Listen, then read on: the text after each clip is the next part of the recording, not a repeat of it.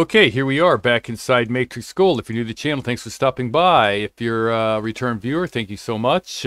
Please think about hitting that subscribe button. Really appreciate it. And if you're a return viewer and subscriber, my humblest and deepest appreciation. Support's been overwhelming. Today, we had a request from a subscriber asking how to make a kite shape. He does not have the, I guess, in gems. If you go to the gems menu, you can use the custom gem builder right here. If you have 3.0, 3.1, 3.2, 3.3, you can use this here. But I think it may be 3.1 actually. But if you have the 3.0, you'll have the gem. And that's probably, I went ahead and took this and locked it on a different layer. So I'll go to my curves and then grab a curve. We'll change it to yellow. And we'll just kind of go up here and trace out this thing here. We'll keep it all individual because we're going to need it individual later anyway. So we'll just keep it all individual. We'll go back to our curves. I'll put a link to all these different, because kite shapes come in all different kinds of shapes and sizes and faceting, and there's a bunch of different ones with grids like this that'll show you how many facets and where they're at and that kind of thing, so it'll help draw you out. I'll put that on my Facebook users helping users page, a group page. So if you go to my YouTube homepage, on the banner at the top, it'll over to the right, it'll say Facebook users helping users. Just click on there and you can sign up for the group and get all of these different faceting styles and shapes for kite shapes. It's already up there actually. So let's just keep on moving here, and we'll just go in here and then click on all these upper facets, right click, bringing back everything after I snap it into place. And of course I have my O snaps on and end snaps, and I'll hold down shift this time for this one, and then click there, bring it down here, click there, just go around, work my way around the stone, there to there, hold down shift over to around here, there, hold down shift, there, right click, bring it back, there, and right click, bring it back one more time for this here. Okay, so we have that, and they're all different shapes, right?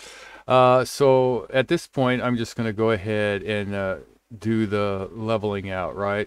So we have a facet at the top, that'll be the center one there. So I'll go ahead and click these two outside ones on both sides, hold down shift and click these other ones, so I make sure I have all those, and then those will have to come down a little bit, right? Now you could take this, cut this, put it in your top view, cut this, put it in your front view, cut this, put it in your side view, and you could actually do a bottom view. You can change it to a bottom view if you wanted to, but really that one's really easy. So I have them here, and then I'm just going to extrude them down just a little bit. It doesn't look like they go down very far, so I'll extrude it down to something like that.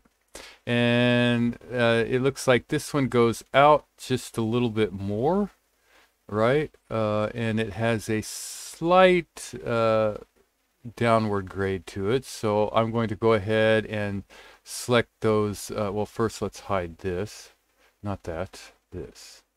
I'm going to select all these outside ones, and then I'm going to drop that just a little bit more, not very much, something like that. And then I'm going to hold down Alt and duplicate that just a little bit like that. So that'll be our girdle. So you can see right here, that one right here, that third one, 1, 2, 3, and then it goes down to the girdle, and then it comes down the point. We'll worry about the point later. Let's just go ahead and keep on working on this up here. So we have facetings from here into that corners, so that's real easy to do, right? So we'll just go ahead and go back to our line curve, and with our snaps on, there to there, there to there, going around, snapping everything in place. There,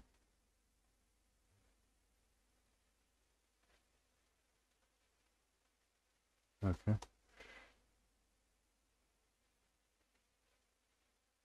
Now, the more facets you have on it, depending on what shape and everything that you have that you're going for, will, of course, show up better. So you have to keep that in mind. And then if I bring that back, it's just a straight line on those corners going to those. So let's hide that again. And I'll go to my line curve, and from there right into there, right in there, right into there, right into there, and right in there. Okay, so we have that top shape, right, going around. And then, of course, these here, it's just straight down. That one looks a little strange here. Let's zoom in, see what's going on. Oh, the other side, okay. And then there. And we've got this one here. And this one here. So we should have them all. Let's check all the top ones out there. Yeah, that looks like it comes out really far though. We'll have to keep an eye on that later. At this point, what I'm going to do is I'm just going to go ahead and select everything, go to transform, and put it on center. So put it to C4. And then I will go ahead and take it, and I'm just going to bump it up a little bit. Something like that. And then I'll go to my curves menu, grab a point from my point object and put a point, and I'll just put that point right at C4. And then I'll take that point, and you have to measure your stone if you have a specific size stone, but I'm just going to take this one down to about there, something like that. And then what I'll do is just go back to that line and then connect everything to that point, right? So go from that end to my point there with my point snaps on, that end to the point there, and if I go here, that end to that point, and if I go here, that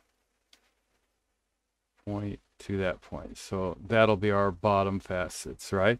And if you look at the diagram, there it is right there. Exact same thing, right? Looks like it comes back a little bit further. I can fix that real easy. So I could just maybe grab that point and maybe drag it back a little bit. Go ahead and get rid of those and do it one more time. So grab that from that end to there. That end there to there. That end there to there. That in there to there. Okay, so something like that to get your kite shape, right? So let's bring that back one more time. Take a look at it. Yeah, it's a little bit back further, right? So that looks good. That's our bottom. Here's our top and our pavilion facets. Okay, so we'll turn that off. Looks like we have everything out there we need. So the first one, real easy. We'll just go ahead and take all those top ones there, and we'll go to our surface and do a planar curve, and we'll change that. We'll change it to green here, and we'll give it some color. So we'll take that one and put it on green. All right. And let's see, let's go ahead and start going around here. So we don't want to do the parametric sweep 2 because then we'll have to come over and change all those all the time. So we're just going to go do the sweep 2 non-parametric here. Grab this curve here and just start sweeping everything to close everything up. And I'm not going to do those pavilions in the middle. It'll just delete me a step for these curves here for picking my curve. So from here to here, here to here, and our last one, this one here, this one, and this one, and hit enter. Okay, so we have all those. Let's close that up. Right click. Now we'll need to use that point. Right, so we'll click this one, and then we'll come down here to our point and select that point there, and it'll close that up. Give us that facet. So we'll go here. First rail, second rail, profile, and point pro. Oh, grab this one. And now point down here. Okay, and enter. And we'll do that one more time here. It looks like this rail here, that one, this profile, and point profile right there. Okay, so that's all that. And that looks like it's a little too long, doesn't it? And we'll give it a go, see what it looks like. So I'll right click the sweep 2. First row, second row, here to here, enter, enter. I'll click this one first instead of that one, and that one there, and that one, enter. Oh, kind of messed up. I did something wrong there. Let's make sure I grab the right curves. Not that one first. This one, this one, this one, and that one. There we go. And work our, oh, forgot this one. So let's do that one more time. Point, enter. And now let's grab this one here.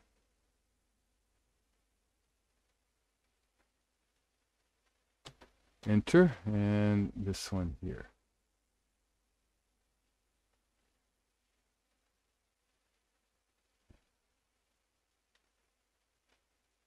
Come back to this one because you see it pop open, so that means it didn't grab it. And from here, what we can do, those are just straight down, so we're just going to loft those from here to here, enter, enter, here, here, enter, enter,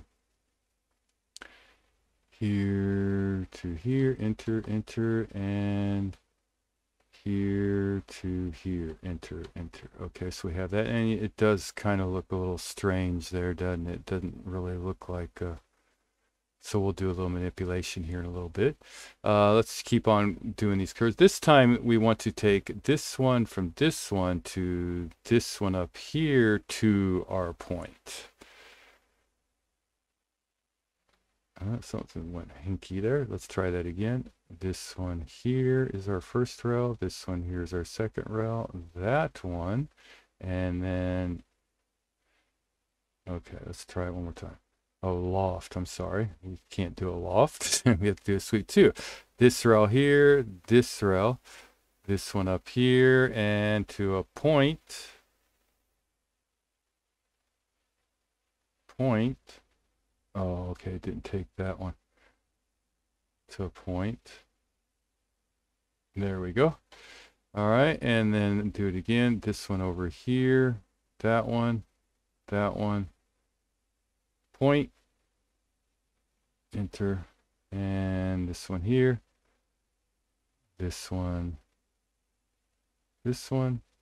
that one, and point, there, enter. And our last one here, this one over this side, this one here, our girdle, and a point. There, enter. Okay, now those look a little strange, right? I think so. So let's go ahead and take all that. Let's turn on our points.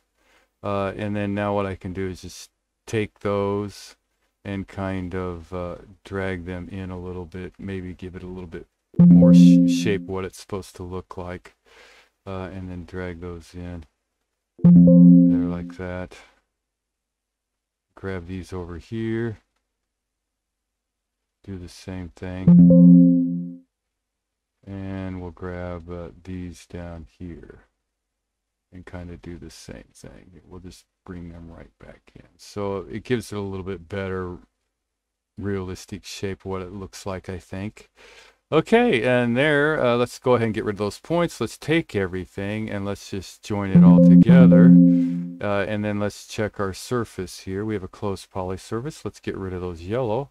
Let's take that, turn it to blue, and now we can go to render. If you go to your render mode here, you go to your render mode here, it'll automatically be put in diamond. Of course, you're not getting a lot of light refraction because it's not very many facets on it, right? So that's why it depends on the stone that you have, what kind of facets. But you could always probably, if this works, go down to this and then hit enter, and you get something like that. Let's put it on ray trace, see what it looks like.